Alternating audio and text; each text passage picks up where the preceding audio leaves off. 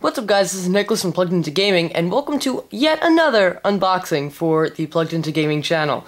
Today I will be giving you my unboxing of Luigi's Mansion Dark Moon.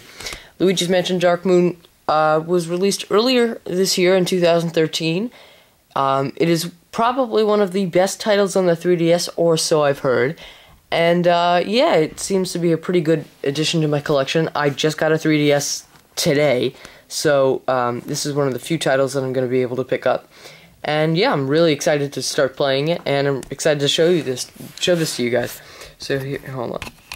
So, the front cover shows one of the mansions with a Boo and obviously Luigi. This game was originally, fun fact, originally supposed to be called just Luigi's Mansion 2. And I actually think it is still called that in some regions. However, the name was changed to Dark Moon due to the content of the game. Not because 2 was bad, but because Dark Moon was more fitting towards the game. Yeah, so it looks like a really cool game on the front. Not really much on the front, but on the back, let's take it here. Can Luigi summon the courage to save Evershade Valley? Explore haunted mansions full of spooky specters and bone-chilling challenges. Catch ghosts and uncover secrets using new gadgets such as the Poltergust 5000 with the Darklight device and more. And team up with friends and other players worldwide in online multiplayer, which is basically the Scare Scraper. It's another mode. It is rated E for crude humor and mild cartoon violence. You can play locally and on the internet, and you can use download play. Alright, so this is pretty basic. Oh, and the spine is Nintendo 3DS. There's Luigi's Mansion Dark Moon, made by Nintendo. So let's take... Recently I haven't been able to use the most ideal options for unboxing, especially because I haven't been at my own house near my collection. I have a ton of things that I can use, and I have a more safe place for all of this stuff, but no matter. Alright, so, Luigi's Mansion instruction booklet, okay. I'm good with this, so let's take out all the leaflets first. And I'm gonna move one of them to the side because that's a Club Nintendo code, and I don't trust you. So, instruction booklet. It says, Poltergust 5000. The Poltergust 5000 is the latest in ghost-catching technology from the brilliant mind of Professor E. Gadd. This custom, all-in-one vacuum cleaner has both suction and blowing functionality, and is powerful enough to capture large ghosts and pick up heavy objects.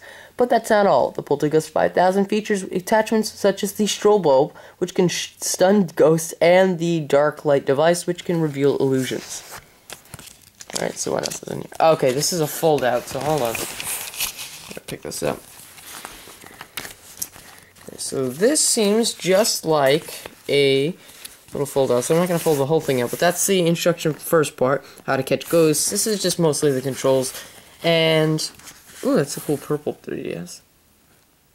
If you're wondering, I got a black 3DS XL.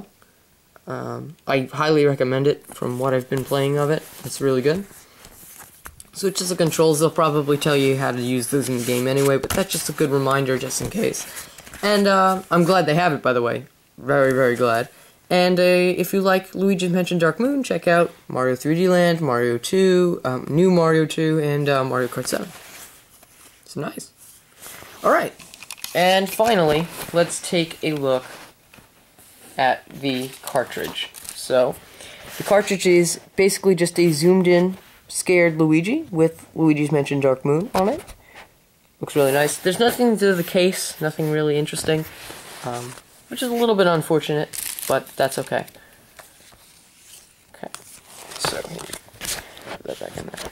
Alright guys, so thanks for watching. That was my unboxing of Luigi's Mansion Dark Moon.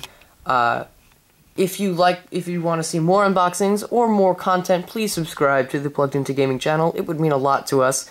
Also, like and comment, tell us what you'd like to see from us. We definitely have a ton of games spanning all of the team members, so make sure you comment down below and like. Thanks for watching guys, I've been Nicholas from Plugged Into Gaming, and don't power down.